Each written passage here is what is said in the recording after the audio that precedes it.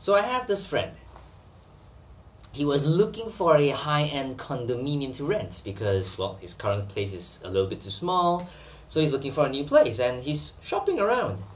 And so he meets a lot of property agents, and property agents love this guy because, well, if they rent the unit to him, it's big profit margins for the agent.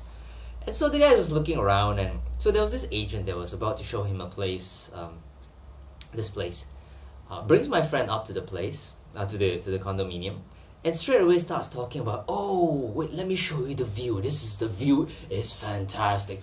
Opens the door and says, oh, look, from this apartment, you get to see the palace. My friend looks at him and says, so?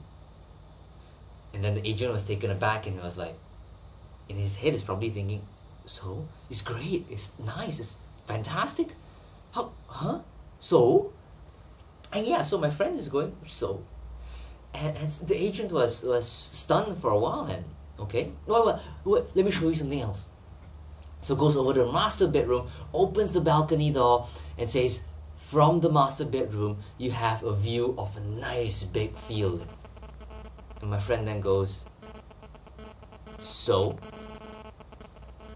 And again, the property agent was stunned. He was like, but it's a nice big view. The people like views like this.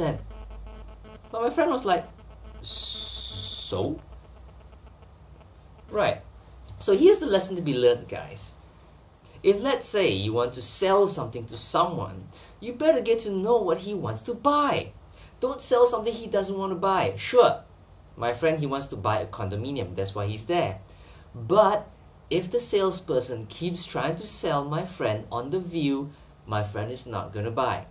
So in your case, whatever you're selling in the marketplace, make sure when you're in front of a customer, when you're in front of a prospect, make sure you find out what is it that they really want to buy.